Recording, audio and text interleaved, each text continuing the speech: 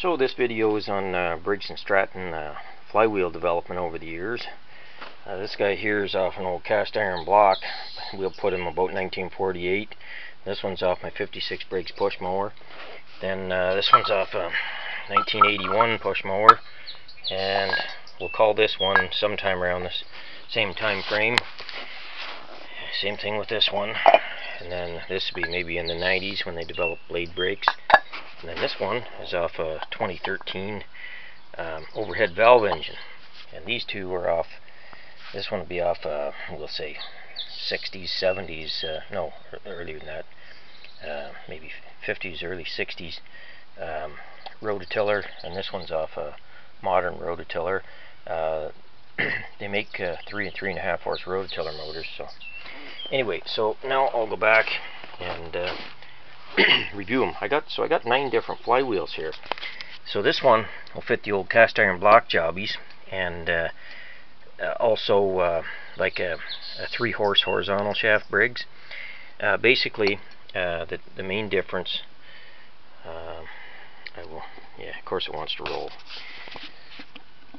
Okay, the main difference is that in 1963, I believe it was, they switched from the old 4-bolt to the 2-bolt ignition magneto. So the old style runs 2 magnets, as you can see, and the new style runs 1. And the new style, well, they're not interchangeable because the 2 magnets won't fire the new 2-bolt coil. So if you got a newer one, you'll have to have the single magnet. See, as you can see on all these guys, that's a single magnet. Single magnet. They're all single magnets. We'll go with the 2013 here. Yeah, single magnet. Now you might think this is a magnet, but it isn't. It's a weight. So anyway, that's the first major change was 2 versus 1 magnet. So, and the other thing is the material. This guy here, I don't know, it's like some kind of lead-based thing. The fins will actually kind of bend a little bit before they break. I don't know, it's heavy, whatever it is, but it's, like I say, I don't know what it is. Zinc. It's not aluminum, put it that way. It's very heavy. Anyway, so that's for the old cast iron block jobbies, like a 5S and that type of thing. Then we go to lawnmowers, say from 53 up. This is a 56, up in the early 60s. There's variances between these two. Say this one's an 81, but it's common to, from the 70s. You can see the differences there.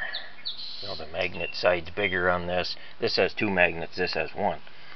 But the counterbalance on this side's bigger. You got this shape here, it doesn't have it here. I've seen very few of these flywheels. I've seen a lot of these ones. And the thing about both of them is they're very light. Very light flywheels, so when you start your lawnmower up, you have to have a blade on it. If you don't, I've had it suck the cord right out of my hand, kind of backfire, pull the handle right off the cord when it retracts into the starter. So with these light flywheels, you have to have a blade on the lawnmower. So see all the fins it's got. It's got 1,000,000 fins. I'll just compare it to a new one here. See the number of fins the old one's got. Sure, I got 3 times as many fins. Anyway, so that's the early one from say 50s and early 60s, and then they switched to this one, a little heavier, a few less fins, or give or take. Then we get up to the 81 here. See, it's got a lot less fins on it, and this one has the gear on it there for the vertical pull starter, and it's also full circle because of the gear. See, this one's not full circle. It's got this hollow spots there. Okay, so then we're up into the 80s, and then I've got this very unusual one here. I've only seen one of it. It's the same heavy material, or similar to the very old ones, but it's got the gear on it.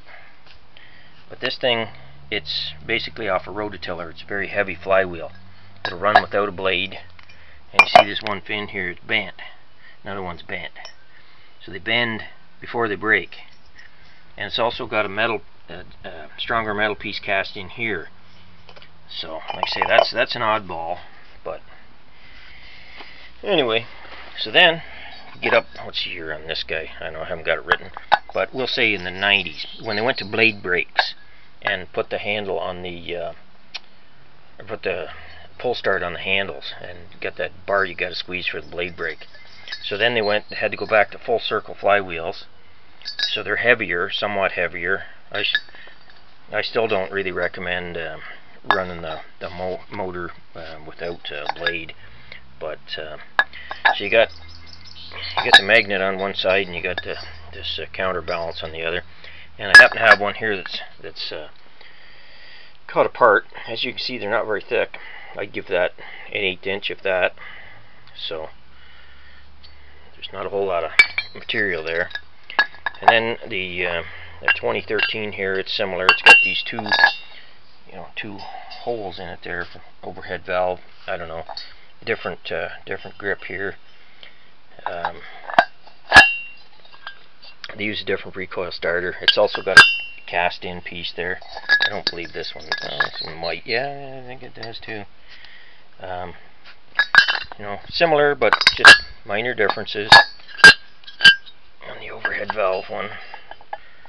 And then I'll get back to my heavy flywheels off of like a rototiller motor, something that doesn't have a blade on it. It could be a riding mower, even though I've never seen a 3.5 horse riding mower. I've seen a 4 horse. Used to have one of them. So again, we got the old one here and the new one.